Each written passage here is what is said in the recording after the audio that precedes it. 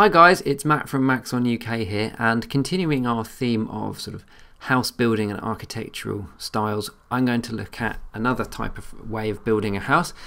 Now at the moment we've looked at two different types of doing a very simple house and a slightly better detailed house, but both of them are very square. What if your house isn't? Now if you have a complicated floor plan, one of the things you could do is add it in as an image here so that we can start drawing around it. And I'm going to just give you some tips on how you could draw around it, and depending on the shapes that you've got.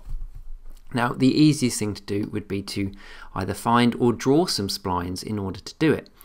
I'm just going to use some prefabricated splines here that will allow me to get the outline of a complicated shaped house. Not particularly complicated, but it's going to be a nice square house but with a rounded porch. Okay, so I'm just going to edit this. And then width, say 800 centimeters, so it's 8 meters wide, maybe a little bit more, maybe say 1500 wide, and then height, say it's going to be quite deep, so it's going to be about, there we go, it's going to be a nice big posh rounded house. And then I'm going to create myself a circular spline, because this is going to allow me to have the rounded front that I want, and I can just adjust its plane so that it is, along the same sort of axis. I'm just going to move it so it roughly meets there, and then just zero that so that it's definitely where it needs to be. So radius of 200 centimeters, so the entire thing is 400 centimeters across, giving me a nice 4-meter porch. It's going to be a very posh house. And then I'm going to use something under our scene objects here called a spline mask. And if I select that, it's a bit like the ball object in 3D. It allows you to either combine or subtract or something like this. And I'm going to use it to union. Okay, you can A subtract B or add an intersection and stuff, but I'm going to use a union. Okay, and then I'm going to select my two splines and put them in there. Now you're going to have to adjust the axis because that's along the Z axis, which isn't quite what I wanted. So I'm going to change it to the Y, and that will give me a nice combination of the two. There we go, nice rounded porch that will give me. Then in order to get this to the shape that I need so I can start using it in 3D, I shall put it in an extrude NURBS. Okay, and there we go, we get a nice base. So under the extrude, at the moment it's going in the Z direction, so I'm just going to put that into 0, and then I'm going to increase this. So how high shall we have it? Shall we give ourselves some nice tall ceilings in our room? So let's say a 3 meters tall. There we go, and that gives us our shape, and we didn't have to do any nasty polygonal mesh around here afterwards, and it's all done for us. Cool. So then what can I do?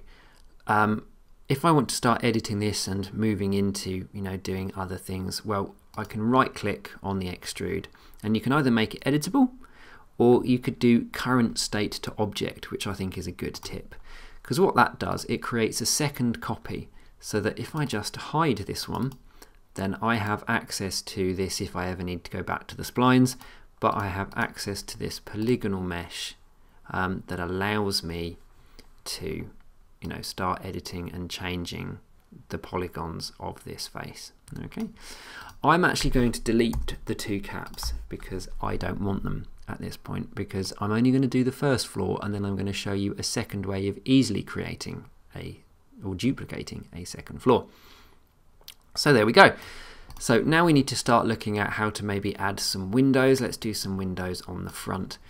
Now in other tutorials I've used the knife tool, and I'm going to do something similar again.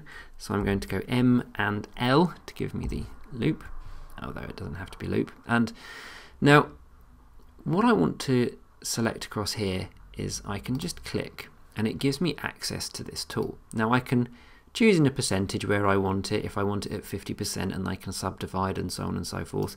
But the other thing I can do is I can increase the number of cuts, and that equally divides where along that plane, along that polygon there, where these cuts are going to go.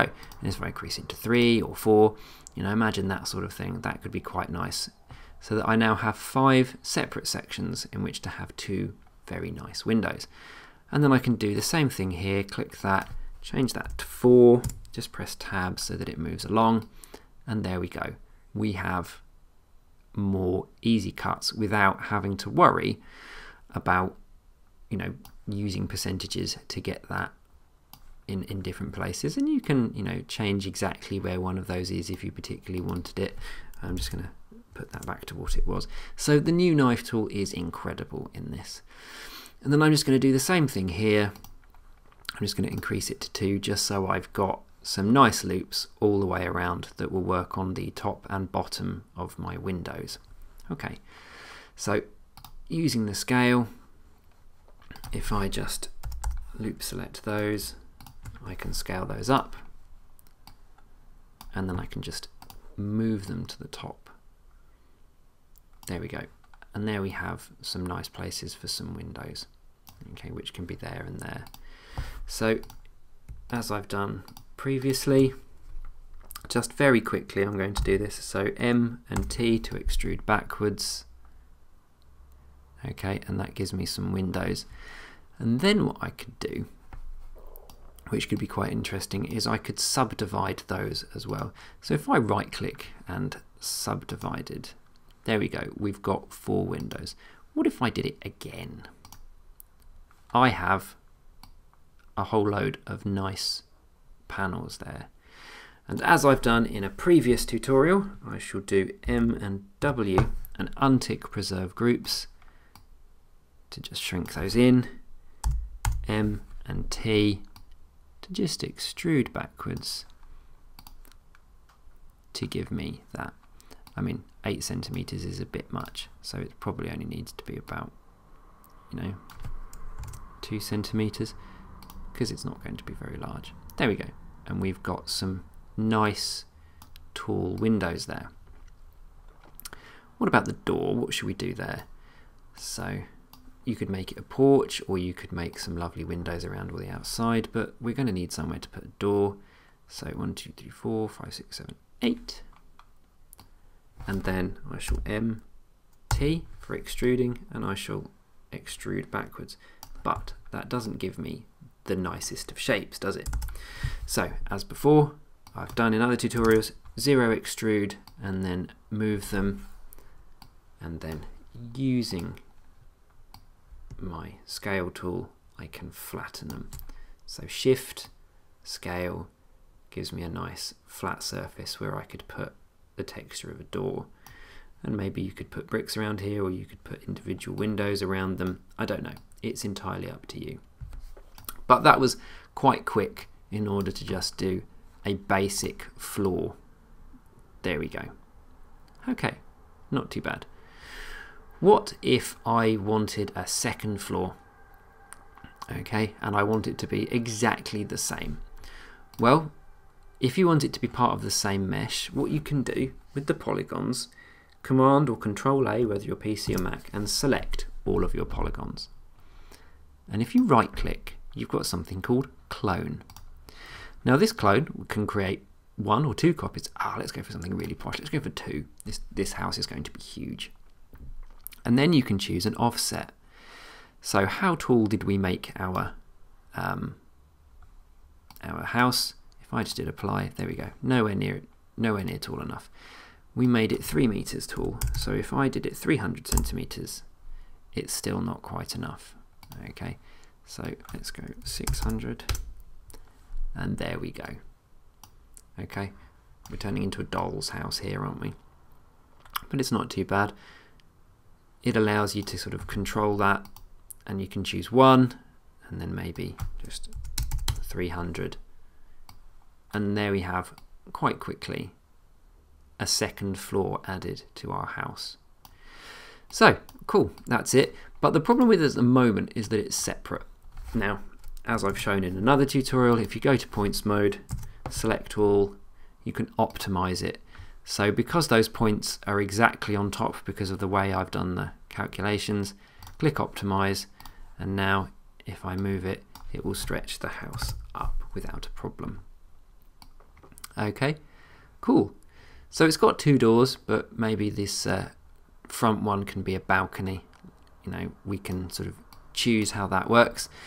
And the one thing that you've got to remember when it comes to building a house or doing something like this is that it doesn't matter that not everything is built out of one object. So imagine if I wanted to produce a quick iron railing type thing, but I want it to be really quite simple. I can just put that straight across there. So it doesn't have to be all made out of one. You don't have to sit here and think, how on earth am I going to make one, polygon come out of here and make this decent? You don't have to. So I can control and use all of the shapes available to me. So let's just go to the cylinder. How big is it? Radius of about 3. So radius of about, say, 2 centimeters. So it's going to be quite small. Height 2 meters tall. That's a very high railing. So let's just say 1 meter tall. Okay, and then move it so that it's almost, yeah, there we go, just below. Very simple. And then I can go to my MoGraph, I can go to my cloner. I can put that in there. Oh, I'm going to have to readjust it all now, aren't I? Maybe I can make life easy by holding down Alt on my cylinder and then creating a cloner that way. There we go. So rather than have to readjust it, I now have it where I need it to be.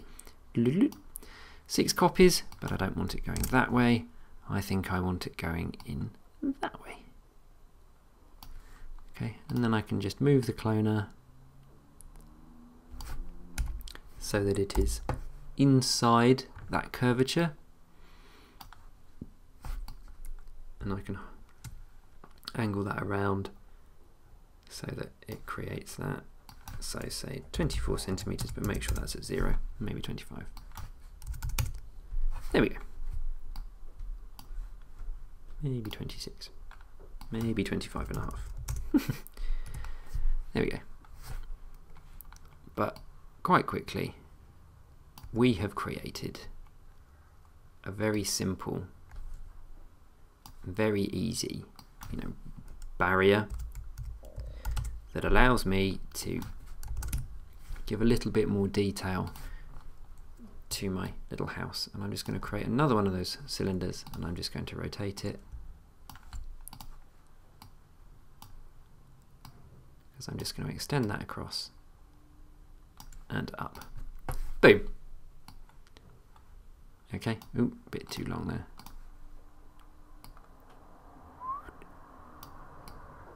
There we go. And that wasn't too bad at all. You don't have to spend hours trying to make one polygon mesh fit everything you need it to in order to get, the right sort of shapes. Like the roof, for example, we could do it entirely separately in a completely different object, because it may be easier to do that than it would be to try and figure out how we're going to make this work. So let's give it a roof.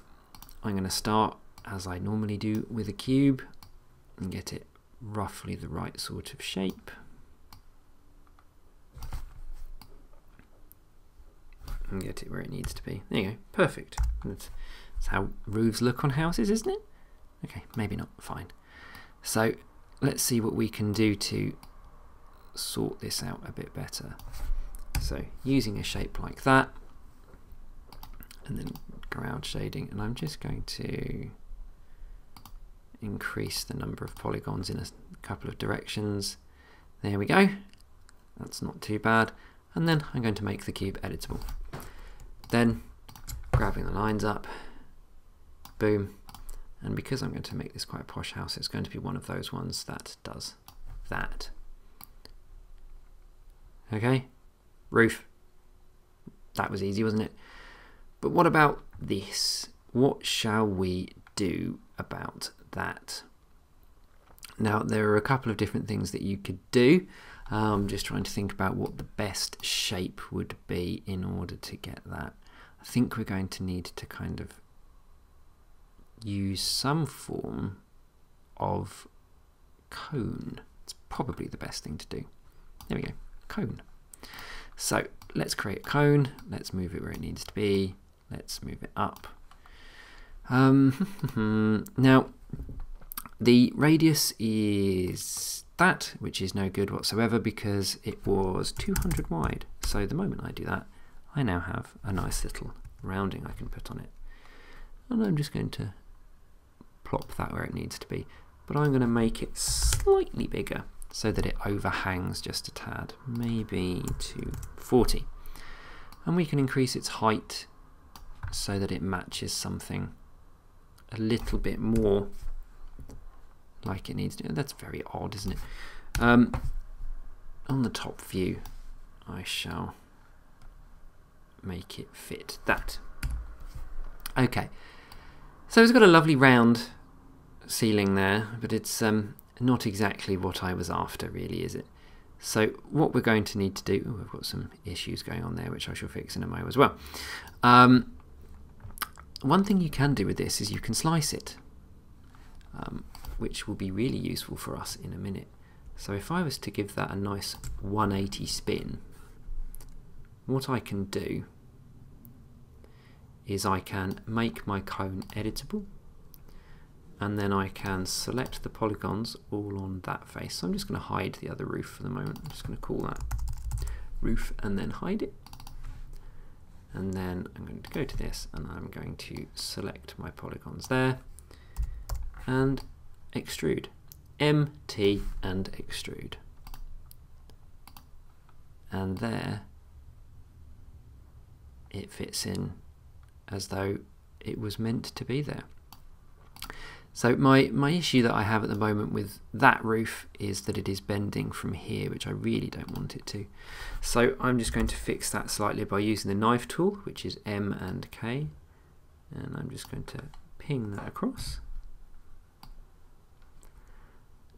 which sort of fixes that, which I shall just solve in a second, but then I shall just work that way. Okay. So I've got some polygons there that are warping their way out, and what I really need is that to meet this one. So in its X direction, I can see that that particular point is at 765,954. So I'm just going to copy that, take that, and paste that in. And then I'm going to look at the height, which is 640. And I'm going to paste it in there. Boom. And that solves that one. And then going over here, it's going to be the same height, so I can steal that. And this one is minus 765. Sorted. So just zooming out a bit and then modelling, looking at that house. Okay. In this video we have looked at how to change the base, how to use the loop plane cut tool in order to give you equal segments across, and how to duplicate and how to use separate objects to create different bits of your house. I hope that was useful, guys, and that you can pick up some of those tools that will help you with your own work, and I shall see you next time.